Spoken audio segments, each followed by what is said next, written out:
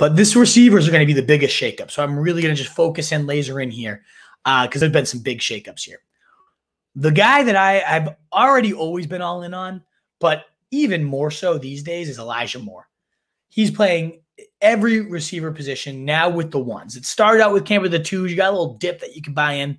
Now he's with the ones, even with Crowder. That was kind of the thing, is like, well, Crowder and him are going to split slot snaps, and Crowder's pretty good. So, you know, that's going to be an inconsistent. No. Crowder's got the slot. Moore's playing outside. Moore will move inside. They're kind of moving their guys all over the place. Love it. And every single day, there's a new highlight reel, whether it's on Twitter and you see the video, whether it's a beat writer's like, my God, this guy's a baller. You know, Robert Mays from The Athletic just visited them and talked about him on the show and said he's going to be such a huge piece of their offense based on the way they're moving him all over the place in the different receiver positions they have him playing. So Elijah Moore is insane. How high do we have him? Well, you can see I bumped him up to wide receiver 30 or 40 right here. Right after, you know, Visca, Chenault, and Cooks is – what's the QB situation, right? And not that Zach Wilson's that much of an upgrade, but you can see I bumped him over Fuller. Waddle's going to get a bump up we'll talk about in a little bit. In fact, I'm going to bump him over – not Elijah Moore. I'd rather have Elijah Moore. But I bumped him over Curtis Samuel. I love Elijah Moore. I am all in. Love the rookie connection. Love the nonstop highlight reels out of camp. He's my guy. Another guy with nonstop highlight reels, though, is CeeDee Lamb. We had RJ Ochoa on for a Cowboys preview. If you haven't heard it, all of it's on YouTube or in our podcast, Fantasy Fullback Dive with Baby Path 2020 titles, reviews, 2021 titles, reviews and subs. So appreciate it. But CeeDee Lamb has apparently been unstoppable. They're saying, this is what RJ said, it's like Des days, we used to call them, where this receiver comes in and just cannot be stopped. No matter what you try to do, you can double him, triple him. This guy's coming down with the ball. He's a next level type of player, Ochoa was saying. Everything tells me that he's going to blow up. And Ochoa is not the only one. They're all the reports are. So I have bumped him up all the way up to wide receiver 12, early third round range, above Amari Cooper. That would seem insane because Amari Cooper saw 49 targets in the games with Dak, whereas CeeDee Lamb only saw 28. But guess what? CeeDee Lamb was only 93% of his snaps came in the slot. So he would come out the field on two receiver slots. He only played 65% of the snaps last year, and still, when Dak was healthy, was the wide receiver 12. I talked to Ochoa, and he was like, there's no way they'll ever take him off the field this year. He's absolutely expanding his route tree and his ability to play multiple positions. CeeDee Lamb is going to be a fucking monster, guys. Oh, especially if Dak's healthy and his offense is hucking it like they were. I mean, again, they were on pace to shatter records for passing yardage last year. You got to like CeeDee Lamb, unstoppable in camp so far.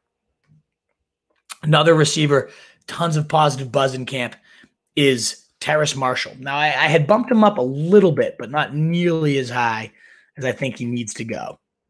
Yeah, down here at 60. Let's get him where he belongs. Hardman's going to be getting a bump up, but I like Marshall, honestly, even above Pittman. He's dominating in the slot. They're force-feeding him, is the quote. And part of that's to get his rookie wings under him. But the slot part of it is where I'm very, very intrigued. And why? Well, that's because Sam Darnold absolutely loves to pepper his slots. A big slot. Ooh. Deontay Burnett in college, 27.5 target share. Quincy Enunwa the next year, his first year as a professional, Sam Darnold, 21.7%. Jamison Crowder, 26.1% in 2019. Jamison Crowder, 25.3% in 2019. And when Crowder was out, Braxton Berrios, 27.5%. He religiously peppers the slot. And I know part of that's Adam Gase's offense. It's always been, Landry, whoever it has been, has gotten peppered. Those first two names happened before Adam Gase's horrendous regime, right? So part of it, I think, is a player tendency in addition to the play calling tendency. And I also love that Joe Brady had Terrace Marshall when they played at LSU. He had, I think, 12 touchdowns that year. Was a beast alongside Justin Jefferson and Jamar Chase. And he went out and got his guy in round 2. I like it. There's a big, big shower narrative there. And that's part of why I think I'm a little bit lower on DJ Moore. Whoever asked that question is This regime likes Terrace Marshall a ton.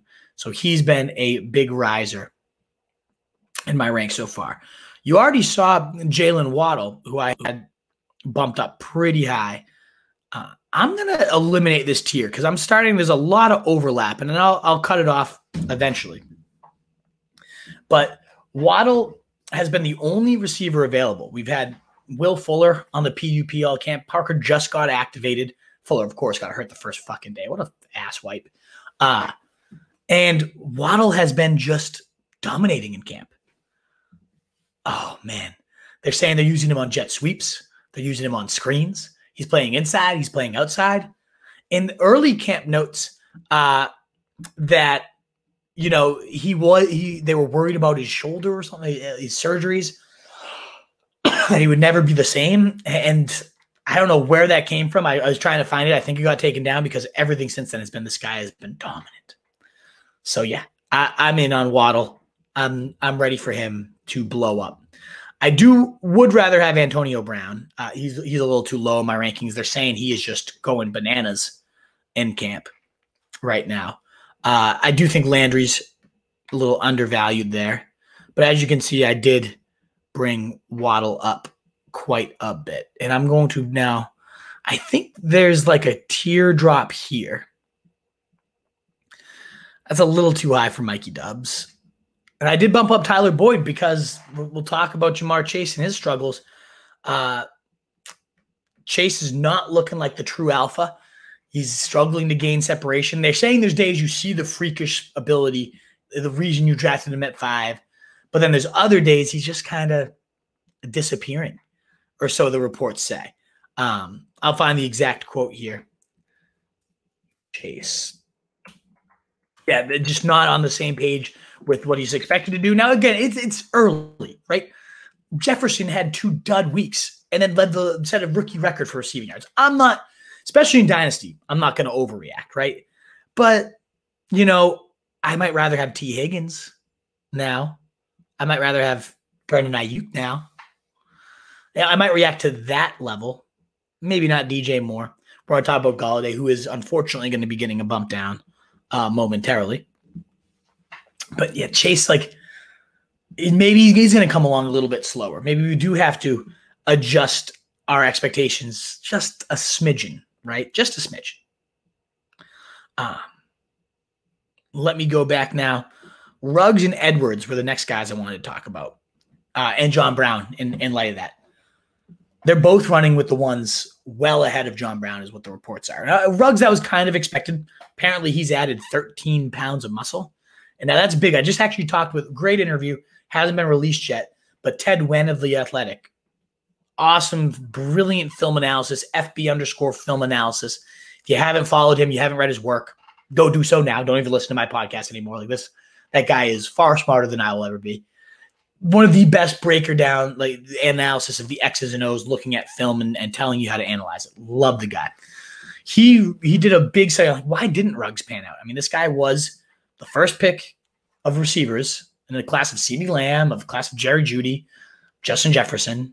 Yet he finished 8th among rookie receivers in receiving yards. Had 1 game above 100 yards. 5 games with 8 or fewer yards. Never had a game with more than 3 receptions. Essentially, he did nothing, right? Why? He struggled really big against the press, and he never had time to establish a rapport with Derek Carr. Now, he adds 13 pounds of muscle, supposedly to help with those press struggles. That's what the team told him to do. And apparently, him and Derek Carr have been lights out together, whether it's deep, whether it's short and screens. Like, apparently, he's just a different receiver. And he's the kind of guy that probably needed the training camp more than a pro-ready Justin Jefferson, right? He needed that time to get acclimated to the NFL level, the NFL corners bashing him at the line. And so now he's finally had a little bit more of that. I think he could be a big rise up. So I like Ruggs a lot more than I did. I'm going to bump him up to this range. Some of these guys are going to be moving down too. McCall Hardman will be moving up. And then I don't know if I even have Edwards. I was so fed up with him last year. But the fact that he's running with the ones, I have to pay attention to. I mean, this guy is built hyperbole, but like Terrell Owens and Randy Moss, he has that build and that speed.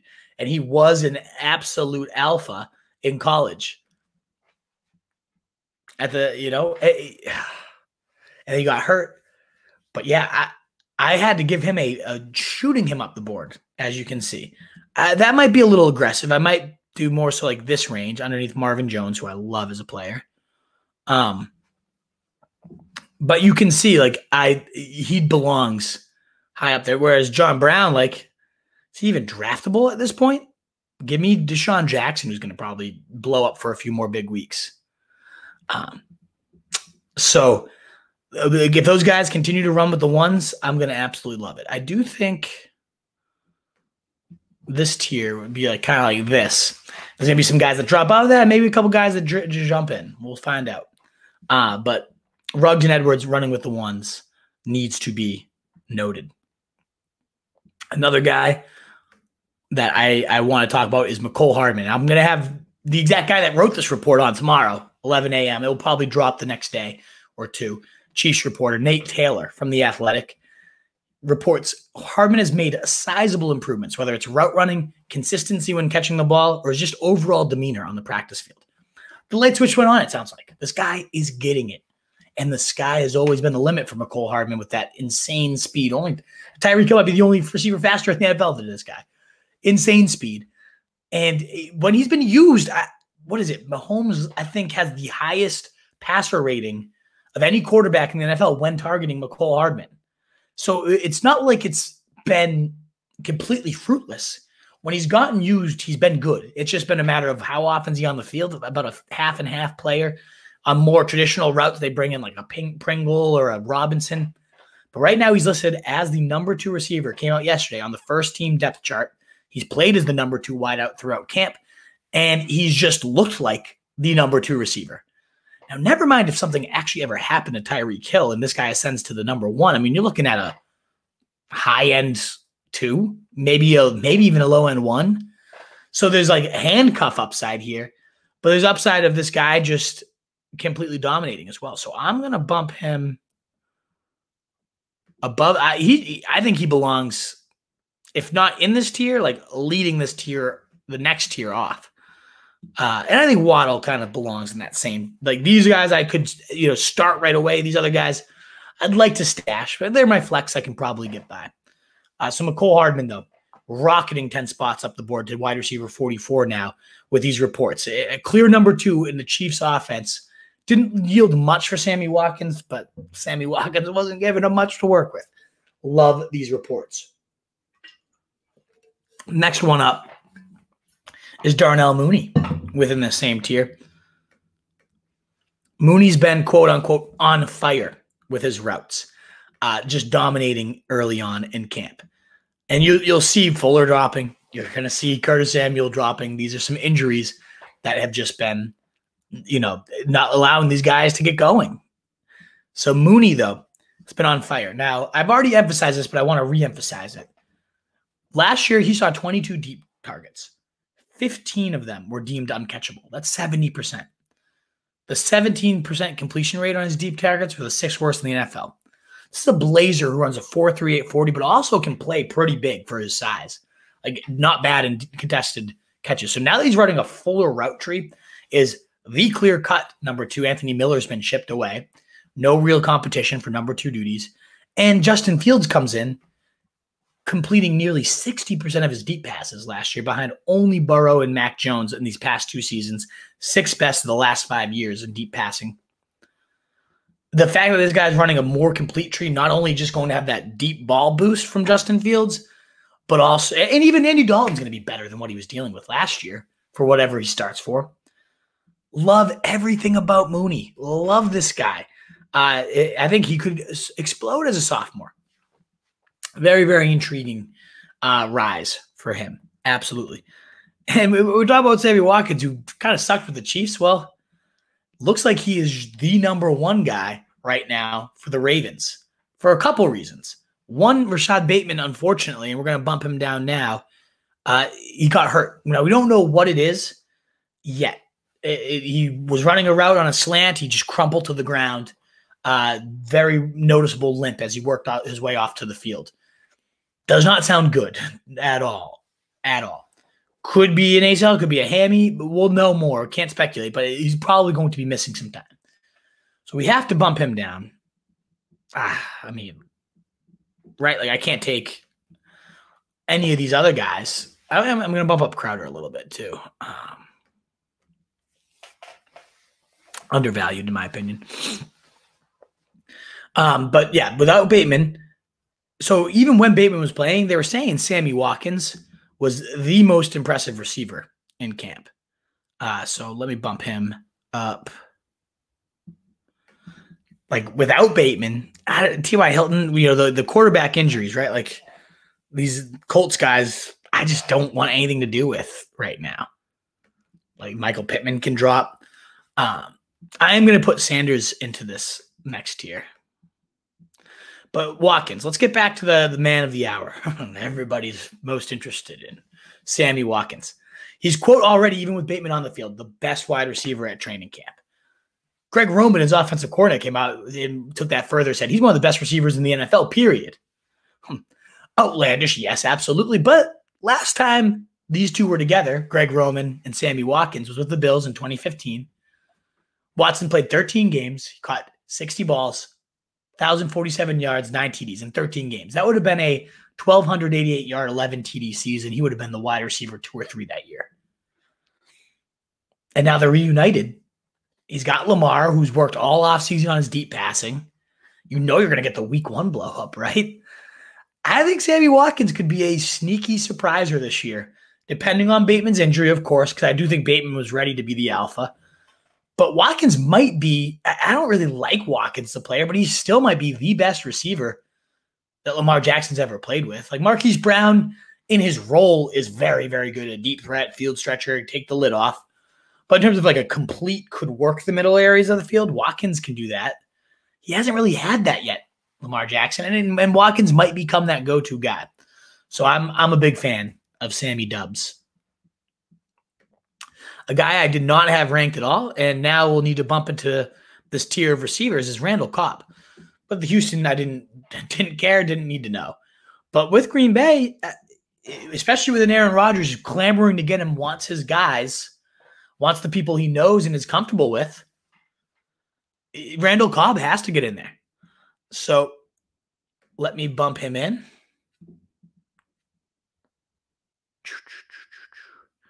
And let's see where he goes. I see a ton of questions and comments coming in. I cannot wait to see what you guys got brewing over there. Let's bring Cobb up. I would say in this range, like near Crowder. It's certainly above Lazard, who would have been the 2. I don't know that you can – it's Randall Cobb at the end of his career, the twilight of it. But these guys did have insane chemistry. If it gets rekindled – Cobb would belong, up here with these guys.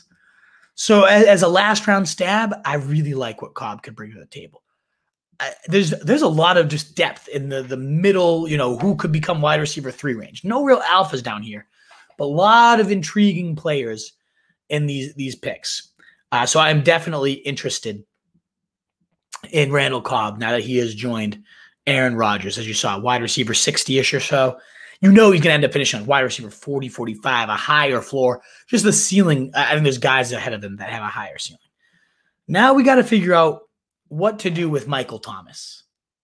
First, he delays the surgery.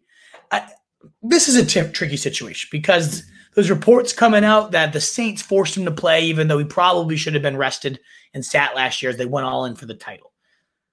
And that's not being covered, according to Michael Thomas. Right? He has this Instagram post like, you don't know what goes on behind closed doors. I'm not here to speculate on who's right, who's wrong in the situation. All I know is this. He's not returning the team's calls. He had the surgery pretty damn late. It seems to me like he's trying to get laid up on the company's time, company's dollar. Like, I got hurt in the work time. I'm going to do this now. He said he was seeking a second opinion, but then just failed to report back what that second opinion said. And they're pissed, rightfully so. I'm at the point where I don't really know I'm going to draft Michael Thomas this year. That could come back and bite me in the ass, but It would have to be at the bottom of this tier because I really would be happy to start anyone here. If you get down here, I can see, why you'd want to go Thomas. But at wide receiver 56, I won't be getting Michael Thomas. That's the sad part of it. If we get, reports his timetable has sped up, he's back with the team, everything has changed in his mindset, well, then okay. But I'm reading the tea leaves. This looks like an Antonio Brown. Like, you're just not going to get anything out of this guy. He's just going to be a diva. I don't know. I don't know if that's him. It wasn't him coming into the league. That wasn't Brown coming into the league, though, either. I don't like anything about that situation. He's become a do not draft for me, where people are typically going to be willing to make that reach. Now, in his stead here, do I have Callaway on the wide receivers? Yes, I do. Okay, so I'm going to now bump up to Callaway. He has all the reports. I mean, wait till you hear some of these words, and then we'll figure out where we want to rank him. The breakout star of Saints camp, to the point where there's a belief inside the building the offense will be just fine without Michael Thomas. Taysom Hill was saying this guy doesn't lose in any rep. Like, he goes out and attacks it at 100% speed, and he's always winning. All the buzz has been about him. The breakout star of camp. Called him, they're saying Luke Johnson of the New Orleans Advocate, that Marquez Callaway's taken ownership of being the top dog at receiver. Top dog, baby. Gotta love it. The alpha. Now, Taysom Hill, a quarterback, does it really matter? Well, he was peppering. Don't forget, Michael Thomas over those. He had his wide receiver one that he really liked and locked in on. And it sounds like for him, that's Callaway right now. So I'm bumping Callaway up big time. I think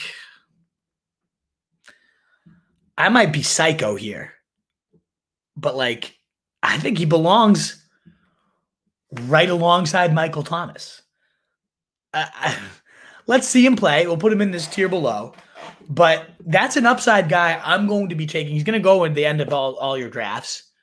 I'm going to take him in every single draft. I hope his price doesn't rise too much. He might have a huge preseason game, and then people will wake up.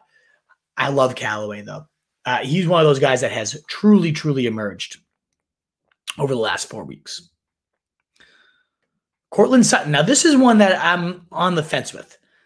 For a while, they were saying he's still holding back. Well, that makes sense. It's kind of like Burrow. I don't think we need to punish a guy that's coming off an ACL tear that's having a little bit of hesitancy, right?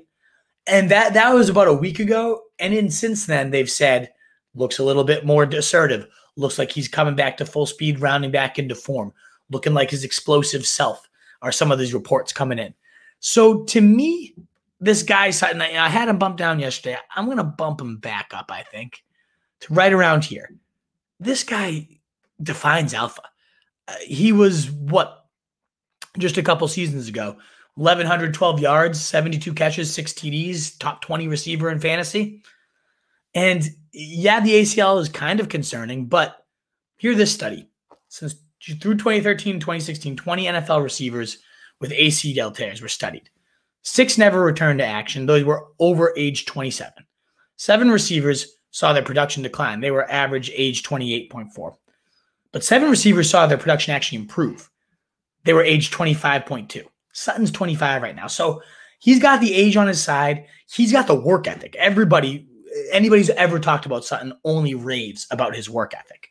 So he's got that going for him. I bet you he's physically good. It's just more of a mental thing, and he's starting to get those. He's making those plays. He even said, I'm going to make those acrobatic catches. I'm hitting the ground, and it's like helping my confidence a little bit. So that's important. That's impressive. It's good to see. Another later round sleeper, Diami Brown. So he's not even in my rankings. I got to make sure that changes real fast. Diami Brown of the Washington football team has been playing the slot and looking explosive daily. They're saying it's a highlight reel play deep down the field every single day. Manning the slot, which he didn't do a ton of in college, but this guy has 4.3 speed, not the biggest guy, but plays big for his size, can leap, can really do it all. He's, to me, more interesting in best ball, where I don't have to predict his blow-up weeks. I can't really imagine, with Terry McLaurin there, with Curtis Samuel eventually there, potentially there, that Diami's going to be all that involved. But he's going to have some spike weeks because he's going to play that role of field stretcher. And we know Ryan Fitzpatrick is more than willing to let it uncork time and time again. So I like Diami. I'm going to kind of cut this tier.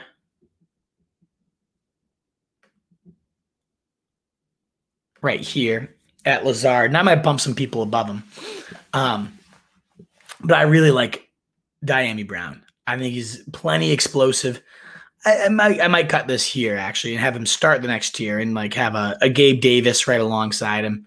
But Gabe Davis did get a bump down, and Sanders is getting a nice bump up here because Sanders has been the clear number 2 for the Buffalo Bills here throughout camp. He's making highlight plays. He's meshed really well with Josh Allen's style. So Emmanuel Sanders gets a little bit bumped there.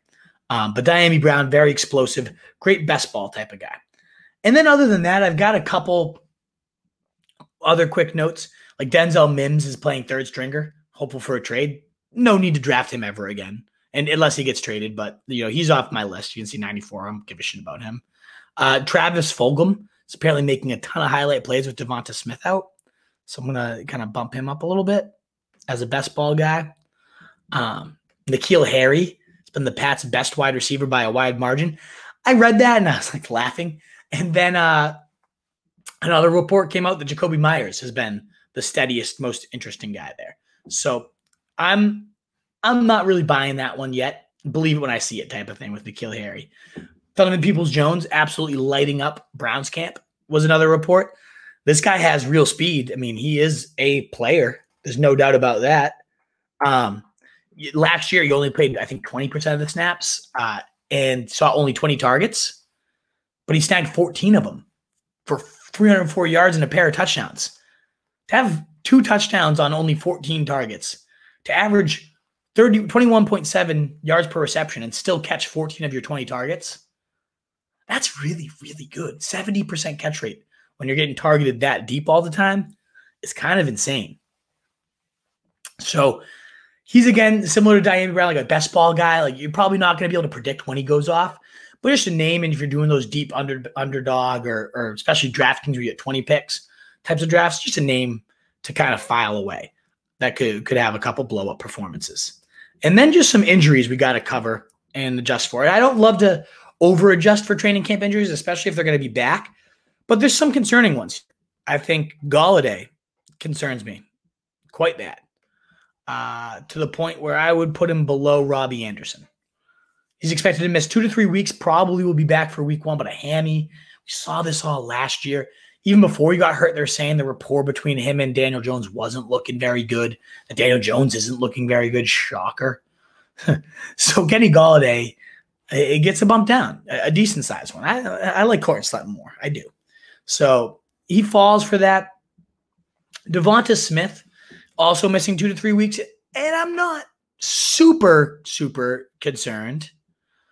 But I don't like it when a rookie has to miss time. You got to get used to the play on. I do like the fact that they came out from camp. He was so good before he got hurt. So pro-ready. The coaching staff has no problem resting him the rest of the preseason if they need to because they have no questions about how this guy's going to look. And the receivers have been kind of a mess. Like Jalen Reagor's done nothing to take over in his absence. Like Quez Watkins is apparently, him and Fulgham are the best guys. So I have to adjust a little bit for the injury because he might start a little slower now. I still think he could hit the ground running quite fast, so I'm not too concerned. Curtis Samuel, though, that I am starting to get bugged out by this one. First, he had COVID. Now he has a groin injury, and there's no timetable for his return. In his favor, he's played in Ron Rivera's system before. But that can only get you so far, right? So I'm going to bump Curtis Samuel down. And I'm also going to bump Traquan. So why don't I move Traquan first? Because he's missed all the practices, and that's kind of what's let Marquez shine. Apparently, Traquan was looking pretty good when he was there, and it's not supposed to be like anything overly serious. So like he can stay right around there, but he doesn't belong in that other tier. And I think Curtis Samuel is going to get a bump down to maybe right here-ish. Marquise Brown also has been hurt. throughout camp with a hamstring injury. So I just don't like Marquise Brown that much. I'm over him after last year. He does what he does well, but I don't think it's ever going to be consistent fantasy production. And then Bateman, as we talked about, undisclosed. We don't know what it is quite yet, but certainly doesn't help that he is missing so much time. So we're just kind of adjusting for some of these injuries that we've seen so far. If they come back and they're looking great, we can always readjust. But if I'm drafting today, that's how I like to give you guys my rankings, then this is what I'm doing at wide receiver. What is up, you fantasy wolf? Thanks so much for tuning in. If you haven't already, share your thoughts in the comments, check out some more videos, and join the newest Wolfpack by subscribing below.